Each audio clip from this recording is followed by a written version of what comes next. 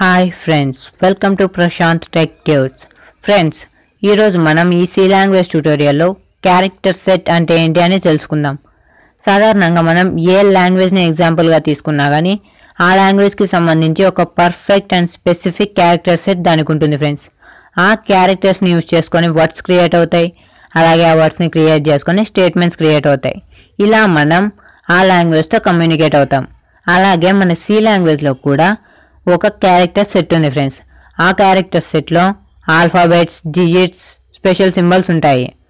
మొత్తంగా C language 256 క్యారెక్టర్స్ని support చేస్తుంది. ఇప్పుడు ఆల్ఫాబెట్స్, డిజిట్స్, స్పెషల్ సింబల్స్ గురించి ఎక్స్ప్లెనేషన్. ముందుగా ఆల్ఫాబెట్స్. C లాంగ్వేజ్ మొత్తంగా 52 ఆల్ఫాబెట్స్ని సపోర్ట్ చేస్తుంది. అదేంటి ఆల్ఫాబెట్స్ ఉన్నదే 26, 52 ఎలా వచ్చాయనుకుంటున్నారా? అదేం లేదు ఫ్రెండ్స్, నేను ఇప్పుడు మీకు చెప్తాను.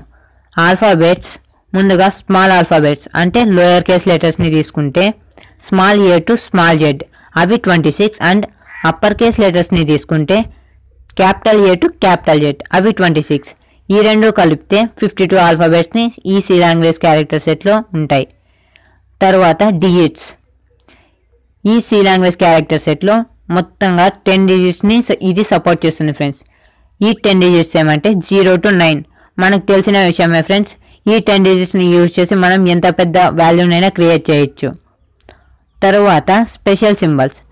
స్పెషల్ సింబల్స్ అంటే మనం స్పెషల్ పర్పసెస్ కోసం యూజ్ చేస్తుంటాం.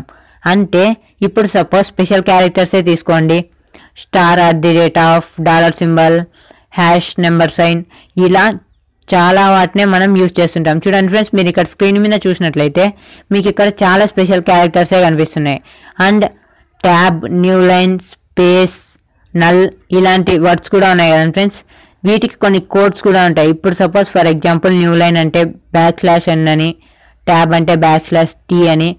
ఇవి మనం ఎస్కేప్ సీక్వెన్సెస్లో ఇంకా డీప్గా ఎక్స్ప్లెయిన్ చేస్తాను ఫ్రెండ్స్. C లాంగ్వేజ్ క్యారెక్టర్ సెట్లో ఉన్న క్యారెక్టర్స్ ఇవి. ఈ వీడియో కోసం మీకు ఏమన్నా డౌట్స్ ఉంటే కామెంట్ సెక్షన్లో కామెంట్ చేయండి ఫ్రెండ్స్. నేను నా నెక్స్ట్ వీడియోలో మీకు ఆ డౌట్స్ని మొత్తాన్ని క్లారిఫై చేస్తాను. అలాగే ఈ వీడియోని అందరికీ షేర్ చేయండి ఫ్రెండ్స్. ఈ C లాంగ్వేజ్ ట్యుటోరియల్ని మీరు మిస్ అవ్వకుండా నోటిఫికేషన్ రావాలంటే ఈ ఛానల్ని సబ్స్క్రైబ్ చేయండి.